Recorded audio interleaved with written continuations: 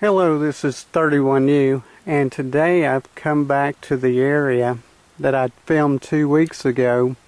A film I named Long Distance Images that look like Bigfoot.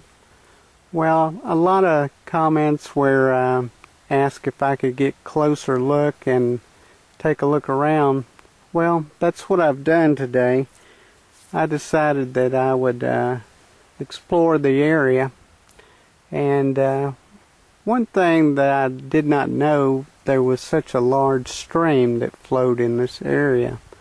That would explain the cane thickets along the way.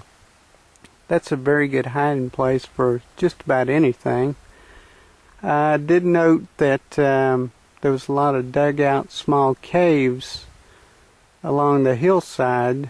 Guess that's where black bear will probably be hibernating in this area. Pretty good place for them. Noticed there was a lot of large size bucks today. I'll be putting those in the film also, just to make it a little more interesting.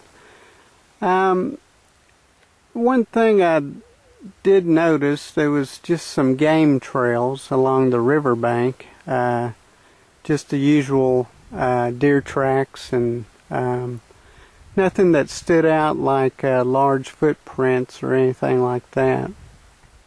But one thing to note, that I could not duplicate the shapes or images that I had in my film last week. That was kind of puzzling to me. I thought maybe I could explain some of those shapes, but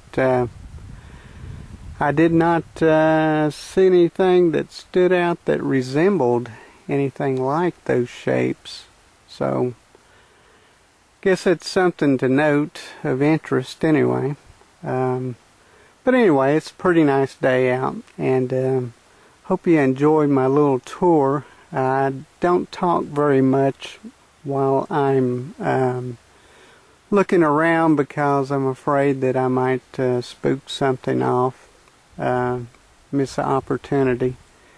So hope you enjoyed it, and I'm now leaving the area, so that's why I'm doing this little narration as I'm leaving.